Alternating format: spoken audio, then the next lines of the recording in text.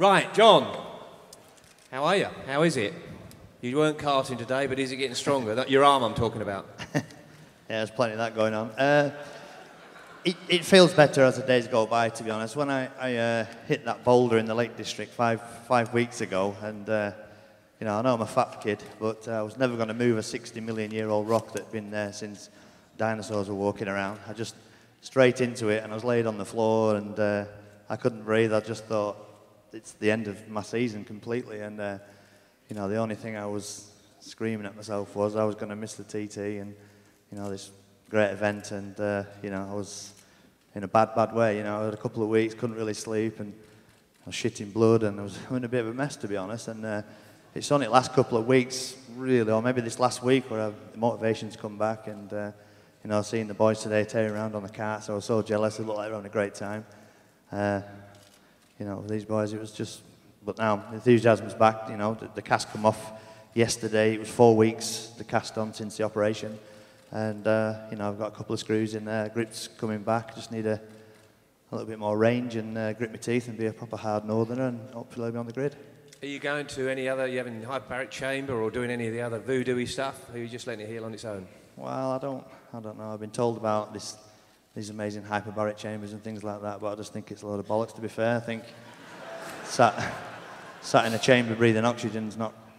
I think Mother Nature will take over, and you know, and I'll have to. I'm a bit old school, and you know, it'll fix, I'm sure. I was chatting with a lad who was actually out with you riding. He said it looked a horrendous crash. He said he thought it was going to be worse than a broken wrist. It felt like it. I mean, to be honest, I mean, you know, I've had a lot of tumbles at short circuit level, and you know, I broke my leg, I broke bones in my feet and collarbones and bits and pieces, and I broke my left scaphoid in '98. But this was by far the worst crash I've ever had.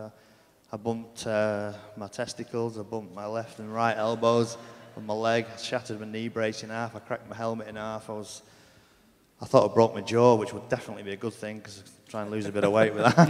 Like I say, I don't know. I just went from 30 miles an hour to nothing, and I was stressing a little bit. I couldn't breathe, and I thought I'd done some damage to my lungs. And you know, big old fella like myself going from 30 miles an hour to nothing. It was not a nice experience, and it wasn't. It was pretty stressful for a while, but you know, I'm repairing. You know, we're still 6 weeks before TT. So shows the friendship as well. I believe you were the first one to text to see how he was doing. Is that right? It was. No. I read that wrong. I did it. The worst thing, I wanted to text him, and then I thought I'd be laughing at him. I thought he'd maybe think that kid thinks that I'm out of the TT, I'll get to get the superbike race easier. But no, you know, it's not great to see John, I guess, here, you know, and I think he'll be back strong as ever. You know, he knows where he's going around the TT, and I just want to see him back on the big bike and see what happens. How's the new bike, Michael? You've been doing some testing with BSB, the BSB boys, and are you racing at Brands Hatch next week? Yeah, I'm going down with the superstars of BSB road racing, and get the sunglasses out and a bit of hair gel and talk about the... I'll tell you what, you're going to fit right in, no problem. That's what I was going to say, and I got a bit of a debrief. I'm not allowed to say certain words when I'm up here, but I'm going to go down and have a sausage fest, as you would call it, and it'll be a bit of fun.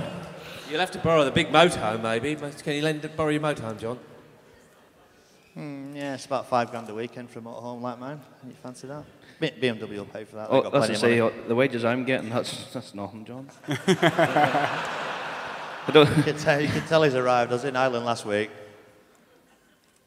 Brand new white V8 M3, number plate, Dunlop. I was like that. Oh, he's arrived now. He's hit the jackpot. You hate that, don't you? I'm like that. Nice M3, Michael. How's your CRV, he says. Like in family vehicle. Your freaking stupid CRV that you have to give back at the end of the year. You know what I mean? I'm feeling good here now. I'll have a 50 quid bet we'll find this M3 and hedge upside down before the end of the year, though. Maybe looking to lend that CRV before it's all over. Ah, sure. It's good. I think you're going to have to go and sit in the middle in a minute. I'm enjoying it. I think this is the reason we all like to watch you and to hear you and to watch you race as well. This year just gets more and more exciting. You achieved so much last year. I suppose the big thing you want to do this year is get the 6 wins. How achievable is that with different bikes? Yeah, it's achievable. It's just they got to all stay together. You know, I mean, it's last year everyone went well, engines lasted. I was riding not too bad myself, and everyone just sort of clicked together. And to do 6 in a week, you know, you can't come say you got to do 6 in a week. If I come back and win another one, I'll be happy, you know. And especially riding this big girl here, nobody knows what it's able to do, and I've done it for a challenge. I think, you know, nobody else was stupid enough to go off winning 4 TTs and go and pick a motorbike. It's never been ridden down the road again. So, but it's something different, you know what I mean. And it'll be all right. I'll go round and round circles, but 6 races will be a big ask. But I'm there to do it, and I think I'm capable of it. Do you think the BM's a bit of an unknown quantity at that kind of pace around here? Yeah, of course. Nobody's really stuck a big bike round at any speed at all. BMW wise, you know, they've been round at 126, 7, 8. I'm not 100% sure, but you know, the actual factory hasn't been here in 75 years, so I think it's going to be a big ask. But as I say, it's, you know, they're all the same. They've got wheels and an engine. They should be all right, you know. And I say, there's only one way to find out is first night of practice. So that'll be grand. John, have you took a lap this weekend? Or this week? Yeah, I did actually. I took a lap round today with the family on the way to Derby to the karting and dropped back on the track and had a look round. Yeah, it was nice. It was sun was shining and a little bit of resurfacing here, there and everywhere, so it looks like the circuit could be a little bit faster. It's very unusual. I do ride round. When I come to races, I don't bother driving round. I just, you know, get on the bike and go, because I don't particularly like looking at some of the obstacles you can hit. Sometimes when you're on the bike, you don't see them, but when you're in the car, you're like, geez, I want to hit that wall or this tree. So I just get on the bike and go. But yeah, it was a nice day today. I enjoyed it. Does it get your nerves tingling again, just having a quick look around? Yeah, I mean, I love this place. You know, first time I come was, what would it be, 30 odd years ago, 32 years ago or something, when I was 10 years old, and 42 tomorrow, by the way, old man. So it's I'm actually younger than Michael Rutter. I know Michael Rutter looks 10 years older than me, but he's actually two days younger than me. He's old Rutter, so. But yeah, I'll codger tomorrow. But yeah, I got the nerves jangling a little bit. You know, I got the enthusiasm back, buzzing again, and you know, after the injury, I felt pretty dejected for a few weeks. But coming back and driving around the track, it's definitely got the old. And watching that little clip at the start, that was pretty special. So it's going to be great. I'm thinking that the broken wrist possibly hasn't upset your intense physical training regime before the TT. And what I'm saying is, in that respect, you probably, or you're likely to turn up the TT with a good mindset. It's not going to knock you back so much, is it?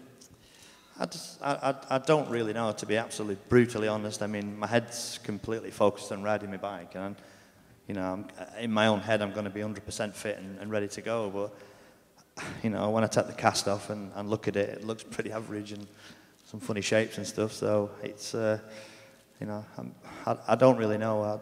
I can't. Like I say, I just feel like if I don't, I've let everybody down, my sponsors down, everybody down. You know, but like I say, going back to the training, you know, I can't stand looking at myself in the mirror in the gym. You know what I mean? I like to get out on my enduro bike, motocross bike, mini bikes, and you know, the split second before I hit the boulder, I was out with my friends having a real good time. I was in a good world. Everything, you know, the bike's ready to go, the team's ready to go, everything, the whole package is there, and you know, support from the family, friends, sponsors, everybody's still involved. And you know, when I hit the rock, my world ended completely. But we'll have to, you know, I know my way around here. Like you say, it's just a case of getting the leathers on, and if it's strong enough, I'll have a real good go, and if it's not, I'll have to come back another year. I'll have to. Someone's just put on Twitter that it's like Rocky and Apollo Creed on the sofa. Who's Second time round, ring the bell, it doesn't say. The band is awesome. They're all talking about the machines that you'd be riding. One of the things on here is about, I know we talked about some of the goals you want to achieve this year. One of them is obviously the super sport getting faster. What's amazing, how do you find the extra speed around the course? Is it just the tiniest little measures you need to find from last year? Do you know what you need to do different this year? Yeah, there's some of the sections you just hold your eyes closed for another couple of seconds and then wake up before you get in. There's just silly things, you know, you just read different things, you know, and the biggest thing about the super sport bike is it's probably the most committed bike that you'll ride around the TT at a high speed. You know, the shooter bikes, don't get me wrong, you're committed, but the 600 you're on the edge of the tire all the time. you're using every inch of the road. If sort of bike, if you just don't maybe use, well, I have a few times, but sometimes you don't just go over that white line. The 600, you're on the white line everywhere. You're using your apexes. You got to run through it, and you got to really hold your momentum. And for some reason, it suits me. You know, did you see him with the front wheel locked up going into the bungalow? You're talking a load of shite. Cannot do. There was 10 grand in that. 30 mile an hour. There was 10 grand in that. What, on the lock? On the bonus? And Bruce was down there. He was. I wouldn't get out of bed for 10 grand. What? I wouldn't get out of bed for 10 grand. That is true. He's got more money on his helmet than fucking. There's no room on that, baby. The only fucking chlamydia down there. There's a few spots on that helmet. You've got something too desperate one cure. They said this might happen. I'm probably not going to help things now, but one of the themes on Twitter is about a 132 mile an hour lap, and who's going to get it first?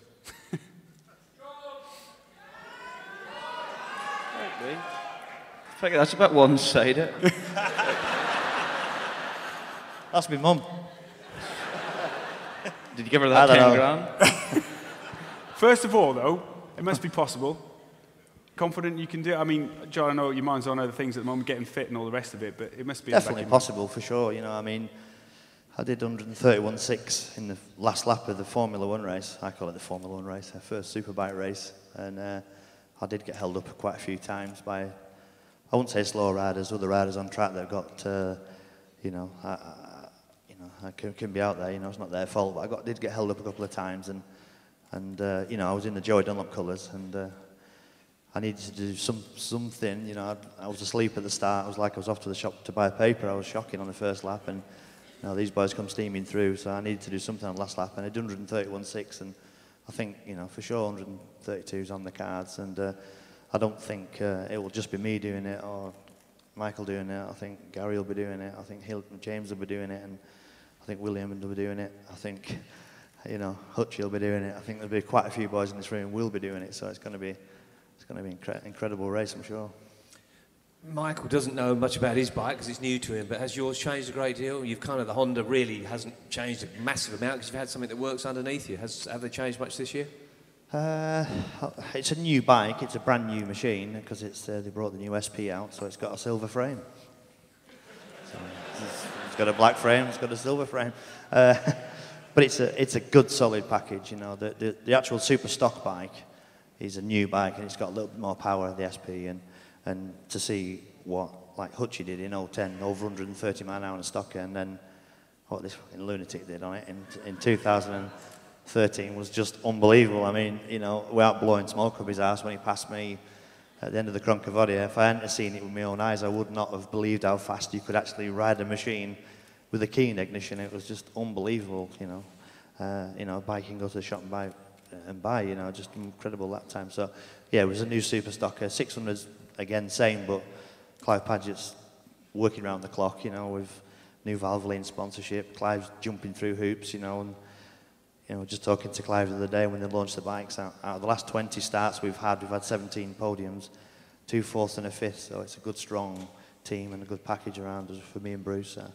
Yeah, it's going to be a few little tweaks and changes, but nothing's broken at the moment, so we can't really fix it. It's still a good all-round thing for us. Guys, thank you so much. I think everyone in the room, around the world, and everyone in the racing fraternity want to see you both racing each other this year. So, John, get better soon. I know you'd like to... John, if anybody's looking for John, he's standing down at the podium.